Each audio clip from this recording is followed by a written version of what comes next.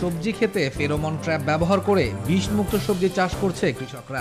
এতে করে কীটনাশকের ব্যবহার কমার পাশাপাশি খরচ কম হওয়ায় লাভবান হচ্ছে তারা। ফসল উৎপাদনে কীটনাশকের জন্য কৃষকদের গুনতে হয় বাড়তি টাকা, কিন্তু ফেরোমন ট্র্যাপের মাধ্যমে খরচ হয় বেশ কম। তাই এই পদ্ধতি ব্যবহার করে লাভবান হচ্ছে কৃষকরা। পোকামাকড় ধরার জন্য ফেরোমন ট্র্যাপ ব্যবহার করা হচ্ছে। সূর্য তাপ কমে গেলে পোকাগুলো বের হয়, এই ফেরোমন ট্র্যাপে এসে পড়লে বেগুনের খেতে আর পোকা বেশি লাগবে না। বেগুন খেত ভালো থাকবো, পোকামাকড় ভিতরে ঢুকে যাইব, বেগুন ভালো ধরো, ফলন বেশি হইব। কীটনাশকের মতো এই পদ্ধতি পরিবেশের কোনো ক্ষতি করে না, তাই এই পদ্ধতির ব্যবহার আগামীতে আরো বাড়বে বলে আশা করছেন কৃষি বিভাগের এই কর্মকর্তা। উপজেলা কৃষি অফিস এবং এনএটিপি প্রকল্পের মাধ্যমে কৃষকদের আমরা সেক্স ফেরোমন ট্র্যাপ দিচ্ছি।